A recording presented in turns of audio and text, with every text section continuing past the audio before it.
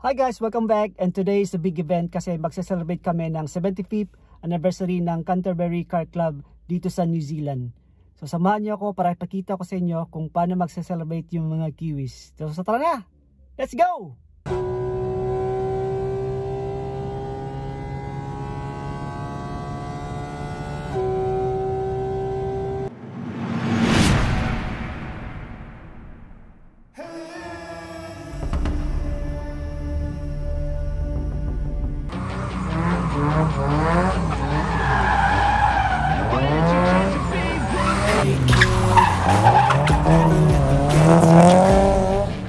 They'll tell you what to do in life instead of everything you know that you can get. Don't let them guide your life towards regret. I'll fight for what I love with every breath. My past is filled with things I won't forget. I use them all to push me to my best. So treat the worst of times just like a test. If only I could go back in time, I'd tell myself that everything will end up alright. Just push yourself, test yourself, figure out what you like, and find your limits, don't be rigid, always work towards a prime. Surround yourself with open minds, people can change your life. A few friends with intent can help you feel alive. Find a passion, take some action, and with a little time, just be patient, make a statement, try to enjoy your life. They'll try to kick you while you're down. They wanna rise up while you drown. They wanna fill your head with doubt. They're silently scared that you'll figure it out.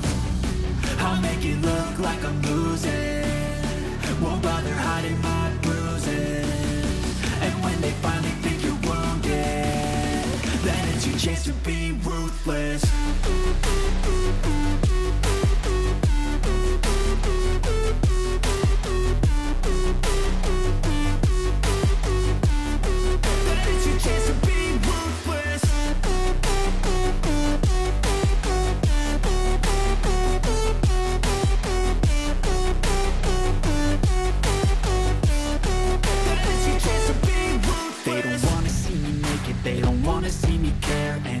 Make some progress, I can see that they compare. I think everyone's against me, maybe something in the air. Am I paranoid? I swear a void is forming and they're scared I walk a straight path. Not many can say that. I like to play fast, cross me and there's payback. You better pray that I don't see your face at any place that I go. I know you hate that. I've been doing fine, I'm not wasting any more time. I live for the fight and the climb, and I think that the pain that's deep inside is what defines. So I won't give up, I'm gonna make it to the top. I don't care what's in my way, I swear I'm never gonna stop. I could fall flat on my face and I swear I will get back up, cause I don't deserve a thing and the road ahead is tough. They'll try to kick you while you're down. They wanna rise up while you drown. They wanna fill your head with doubt. They're silently scared that you'll figure it out. I'll make it look like I'm losing, won't bother hiding my bruises. And when they finally think you're wounded, then it's your chance to be ruthless.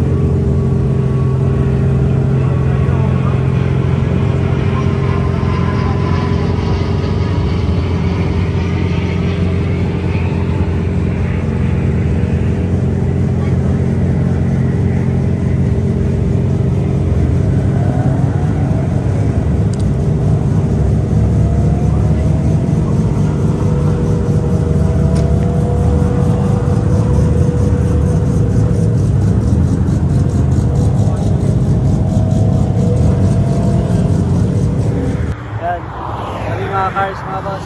Pero walang ano ngayon, walang race. Free track lang, free track. Free track lang sila ngayon. Kami mga sports car, vintage, lahat dito ngayon. Sobrang saya.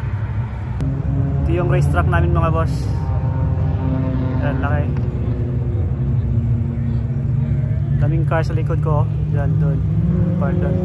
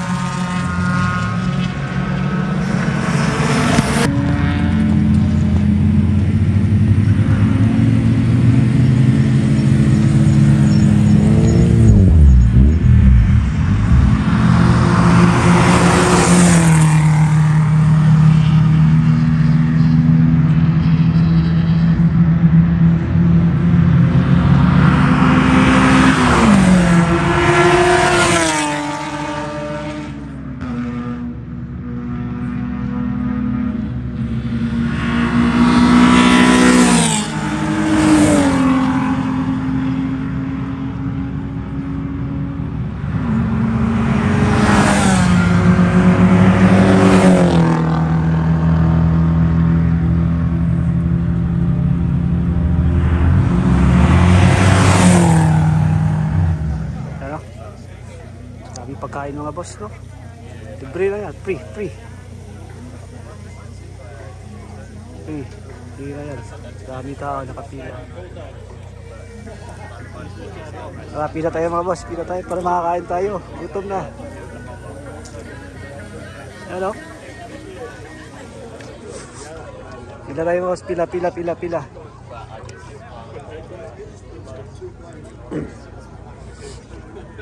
Dito tayo.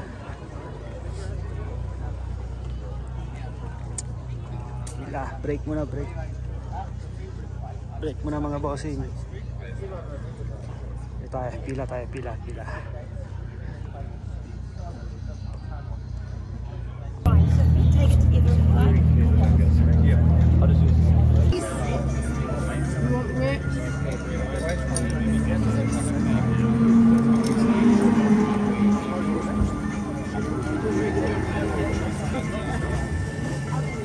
Boss, kain muna tayo mga boss.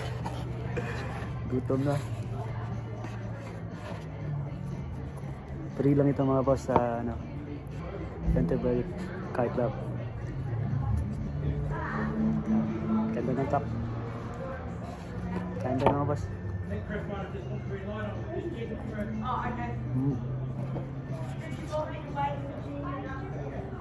Sarap. Gusto ko kasama kumain na kami. Yung may rice.